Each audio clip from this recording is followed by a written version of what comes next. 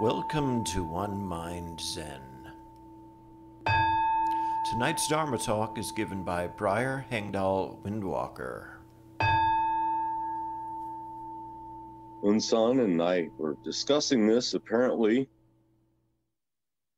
you're familiar with one finger Zen, but are you familiar with three finger Zen? I'm going to say a verse, and that doesn't mean we're ending our meeting this evening. This is a preface to something. Life and death are of supreme importance. Time passes swiftly by, and opportunities to awaken are easily lost. Strive to realize your true nature. Do not squander your time by night or day. Somehow, Bryant, Johnson, and I had an email discussion this week about that verse, and no one seems to remember how it got started or who asked the question. And Johnson was doing some research, and of course, it's usually attributed to Dogen. He found an interesting sutta that it may well be from. But I've been thinking a lot about that. Obviously, well, we were discussing it, and as interestingly happens at times,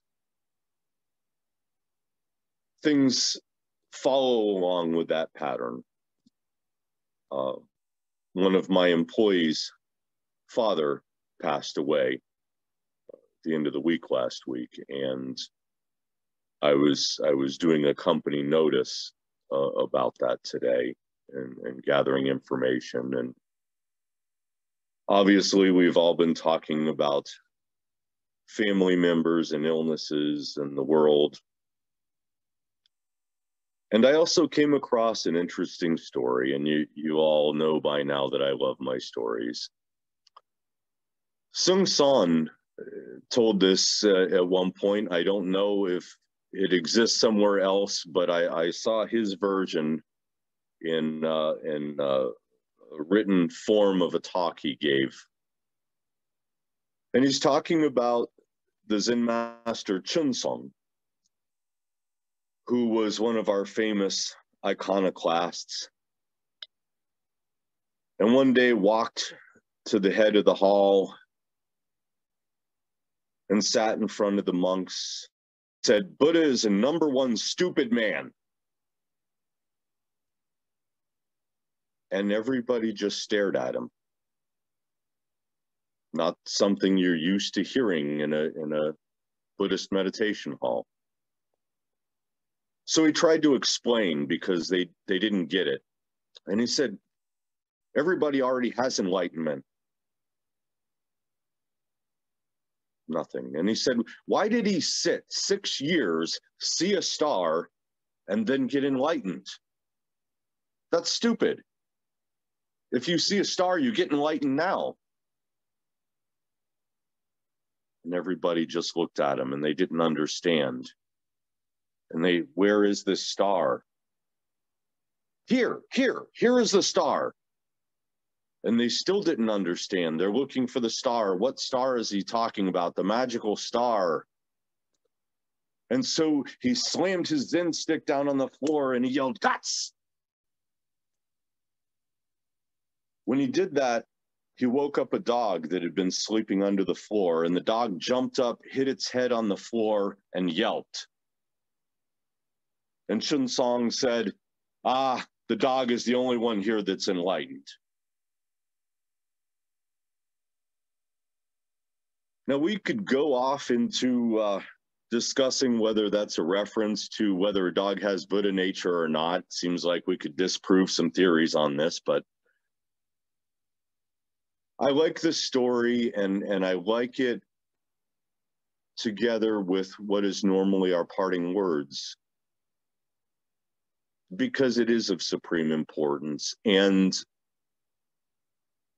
the thing about opportunities to awaken is that they're boundless.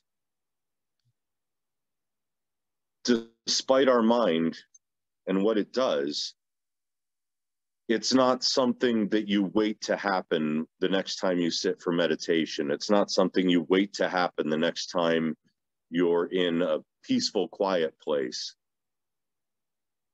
Awakening happens in a sunrise, in the star, in the death of a family member. Opportunities to awaken happen with each breath we take as we walk. But our mind, we describe it as the monkey mind, and I think of a website I saw once. I'm trying to remember. I think it was called Tumble or something. One of my children was messing with it. And it was a website search engine, and you'd hit a button and it would randomly find another website.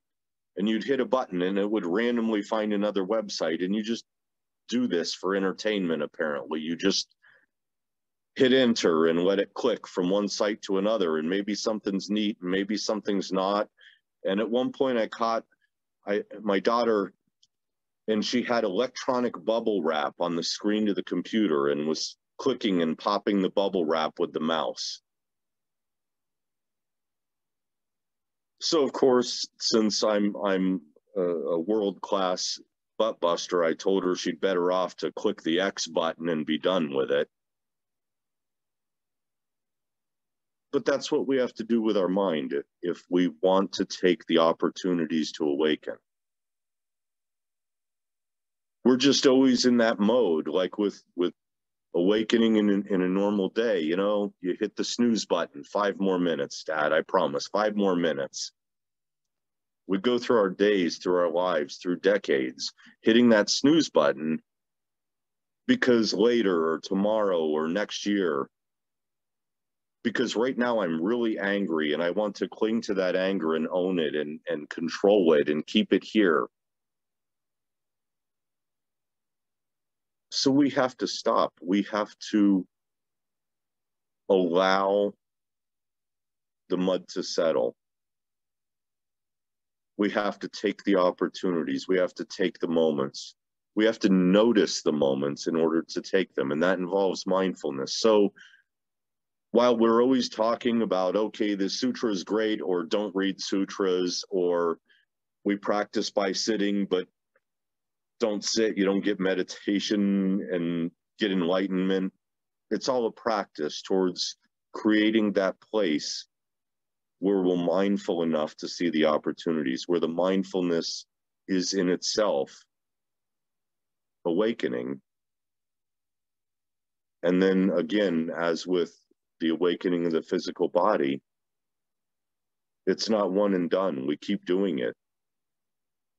That's the practice. On the cushion, off the cushion, reading a sutra, reciting a gatha.